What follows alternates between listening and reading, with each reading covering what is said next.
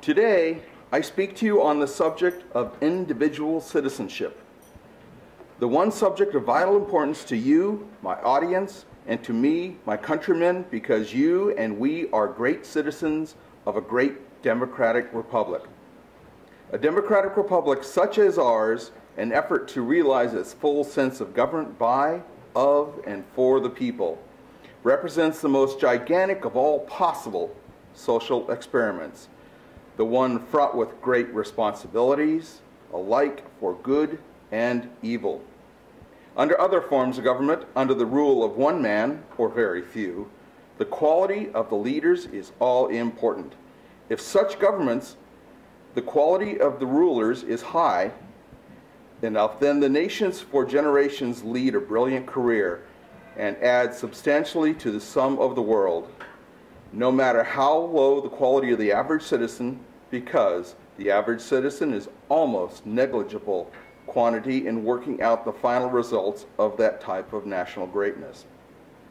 But with you and us, the case is different. With you here and with us in our own home, in the long run, success or failure will be conditioned upon the way in which the average man, the average woman, does his or her duty.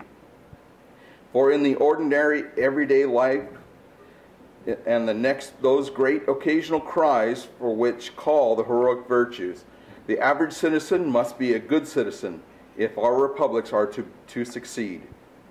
The stream will not permanently rise higher than the main source, and the main source of national power and national greatness is found in the average citizen of that nation. Therefore, it behooves us to do our best to see that the standard of the average citizen is kept high, and the average cannot be kept high unless the standard of the leaders is very much higher. There is no more unhealthy being, no man less worthy of respect than he who either really holds or feigns to hold an attitude of sneering disbelief toward all that is great and lofty, whether in achievement or in that noble effort which, even if it fails, comes to a second achievement, a cynical habit of thought and speech and readiness to criticize work which the critic himself never tries to perform, an intellectual aloofness which will not accept contact with life's realities. All these are marks, not as the possessor would feign to think, of superiority, but of weakness. They mark the man unfit to bear their part painfully in the stern strife of living, who seek, in the affection of contempt for the achievement of others, to hide from others and from themselves in their own weakness. The role is easy. There is none easier, save only for the role of the man who sneers alike at both criticisms and performance. It is not the critic who counts, not the man who points out how the strong man stumbles or where the doer of deeds could have done better.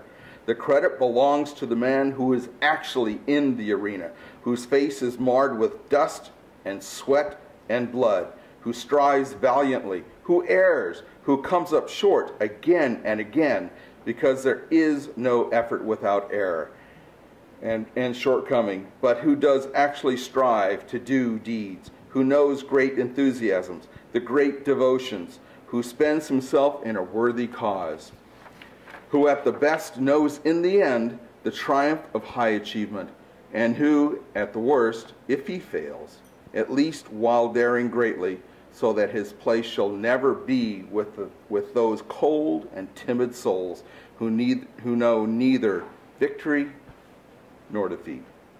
Shame on the man of cultivated taste who permits refinement to develop into fastidiousness that unfits him for doing the rough work of a workaday world. Among the free peoples who govern themselves, there is but a small field of usefulness open for the men of cloistered life who shrink from contact with their fellows. Still less room is there for those who deride of slight what is done by those who actually bear the brunt of the day, nor yet for those others who always profess that they would like to take action, if only the conditions were not exactly what they actually are.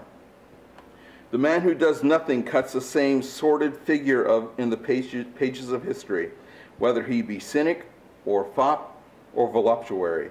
There is little use for the being whose tepid soul knows nothing of great and generous emotion, of the high pride, the stern belief, the lofty enthusiasm of the men who quell the storm and ride the thunder.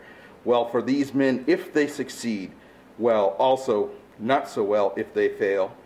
Given only that they have nobly ventured and put forth all their heart and strength, it is a war-torn Hotspurs spent with hard fighting, he of many errors and valiant end, whose memory we love to linger, not over the memory of the young lord who, but for vile guns, would have been a valiant soldier. Such ordinary everyday qualities include the will and the power to work, to fight at need, and to have plenty of healthy children. The need that the average man shall work is so obvious as to hardly warrant insistence. There are very few people in every country so born that they can lead lives of leisure. These fill a useful function if they make it evident that leisure work does not mean idleness.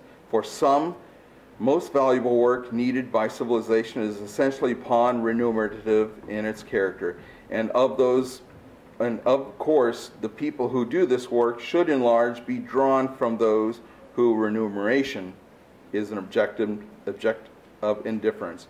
But the average man must earn his livelihood. He should be trained to do so, and he should be trained to feel that he occupies a contemptible position if he does not do so, that he is not an object of envy if he is idle, at whichever end of the social scale he stands, but an object of contempt, an object of derision.